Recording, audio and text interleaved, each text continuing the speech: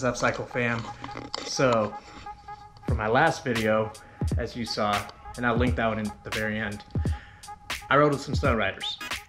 And the whole time I kept repeating over and over, I need a stunt bike. I need a stunt bike. So I had a dilemma. I had 3 choices. I could either A, turn my Fromm into a stunt bike, which, yeah, I don't like that idea. Or B, turn the KTM into a stunt bike, which I actually really like that idea, and I will end up doing it anyway. But there's a few little funky things about it, like ride-by-wire, not the best for stunning, or, of course, I could do it to this girl. No, I can't. No, I can't. No, I can't. I could not do that. That's too painful.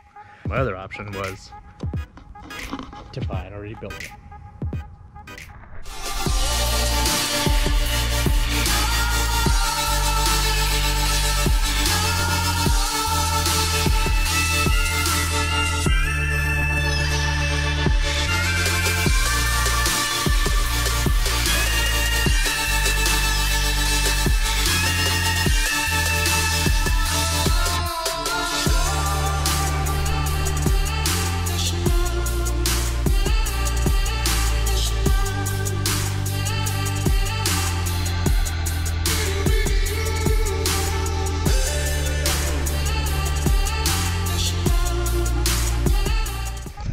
So obviously that's the option that I went with, and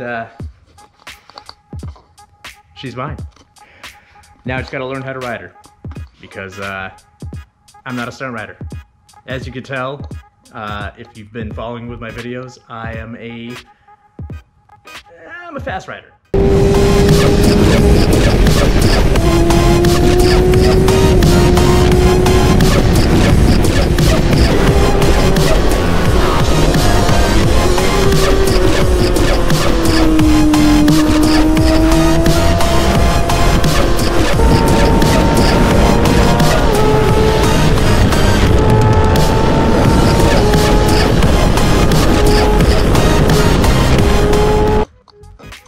But not a stunt rider. So I guess all that's left is, let's go take her for a little ride. Alrighty, y'all. Let's take her for a rip. This is legitimately the first time that I've ridden this bike. Like, no bullshit, no joke. First things first, this is very strange. I am not even gonna lie.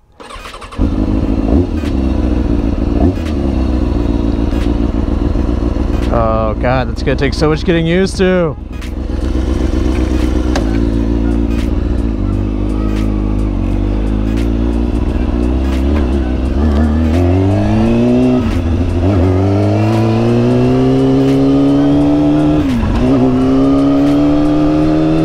Oh my god, these gears are so short.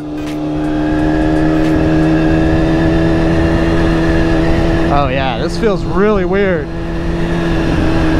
I don't even know why, but it feels super weird. Oh man. Yeah, I'm definitely not used to riding a super sport with handlebars. Now, how do people do this? Yeah, this is my first time ever on a stunt bike. And it's my own, which is kind of cool. Yeah, everything about it is weird. Not even gonna lie. How's the balance on it? Okay. Balance is pretty good though. Oh yeah. This is weird. I like it though. I like it. I'm gonna have to apologize right now. I am not gonna do any stunt riding, any wheelies, nothing on this first video, because I'm not even gonna lie, I'm still absolutely terrified of it. So the funny thing about me is I can ride through very slow traffic at 140 miles an hour. I'm not at all afraid of going through a canyon that I do not know way too fast. That doesn't scare me. But for some reason, revving it, pulling this little lever right here and just letting it go, scares the shit out of me. Absolutely terrifies me. And yeah, I don't know, it's kind of unexplainable. Power wheelies, okay. You know, if I'm taking off quick and my front wheel comes up, that's okay with me. But actually purposefully doing a wheelie for some reason scares the crap out of me. The last few things that this bike is gonna need, I mean, obviously, you know, little plastic knickknacks. This is the original paint though, which is absolutely insane.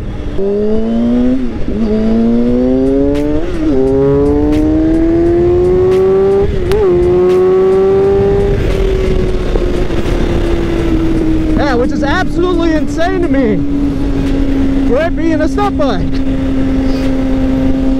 This is an 04 636, so the same thing as mine, just older. Now this, I mean, if you watch anybody else, Dank Wheelie, Brian 636, they all ride this bike. And the reason being is it's pretty much a tank. This and the F4i are some of the strongest bikes out there. So yeah, the only things that this bike really needs are, you know, a little, like the windscreen, that's the only plastic that's broken on it. The whole bike is just this little bit right here. It needs a 12 o'clock bar, since it's just a naked tail right now. And honestly, until I get that, I don't know if I'm even doing any stunts. I don't trust myself. I would like there to be a little bit more protection in the rear. But I'm probably going to order that either, well, tonight or tomorrow. God knows when it'll come in though, unfortunately. Riding with handlebars is so weird.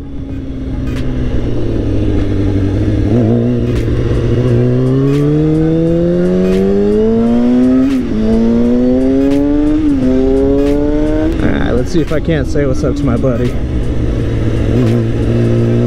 Turning is very weird too.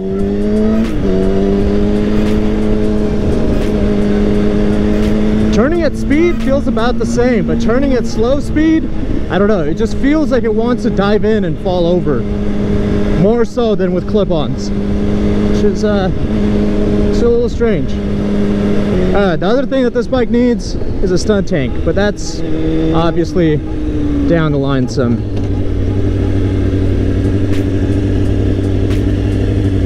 Is anybody home?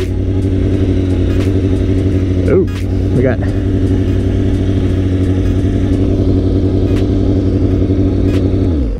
Now what do we got here? God, I love this bike already. I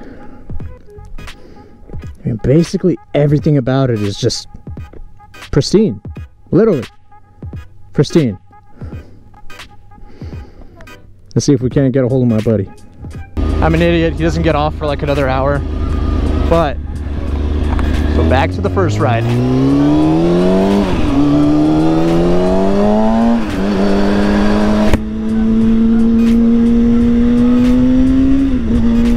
I'm not even gonna lie, y'all. I am terrified of this thing. And I don't know why. I mean, I shouldn't be that scared. But I definitely need to get used to it. I mean, at speed, it feels great. But it's just such a different motorcycle. Like, literally, the only thing that's really that different are the bars. Everything else is kind of the same. I mean, you know, the sprocket's way different. But, you know, it's not world different. I mean, this thing, my KTM has bars on it, and this thing feels way different from even my KTM.